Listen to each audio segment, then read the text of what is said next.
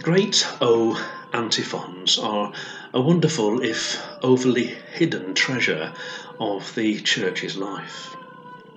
Every day at around tea time or early evening, the Church prays the words of the Virgin Mary, her song, the Magnificat.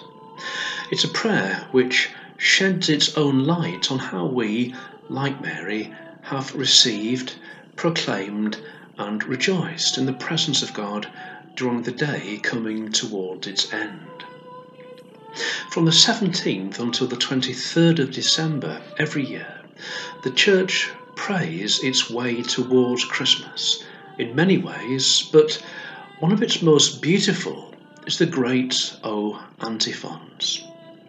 Scripture never tires of revealing different aspects of God to us, and antiphons are short sentences drawn from the Scriptures which highlight or emphasise one of these boundless aspects which help us at particular times of the year.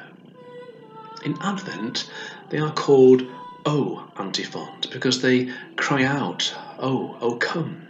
They are an invocation, calling from the depths of the human soul to God, to come, to draw close. They are placed at the beginning and end of Mary's song, the Magnificat, in these days which form the latter days of the sacred season of expectation we know as Advent, because Mary herself knows the coming of Christ more intimately than anybody else. She therefore helps us to receive him more closely.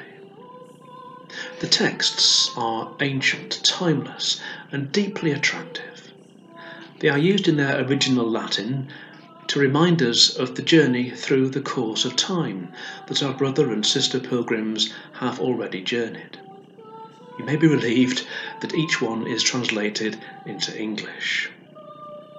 You may also find yourself wanting to look up the connections that these antiphons make with the scriptural account of salvation history.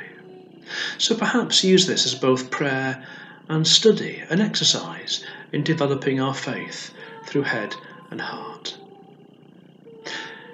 So as we journey through these final days of Advent, the Great O Antiphons are as follows. The 17th of December is called O Sapienta, meaning O Wisdom. The 18th, O Adonai, O Lord. The 19th, O Radix Jesse, O Root of Jesse. The 20th is called O Clavis, O Key of David. The 21st, O Oriens, meaning O Day Spring. The 22nd, O Rex Gentium, O King of the Nations. And the 23rd, O Emmanuel, O God with us. For each of these days, one antiphon will be read and a simple reflection given on them. I hope you find them to be a helpful way of praying our way through these later days of Advent until we reach the extraordinary feast of Christmas.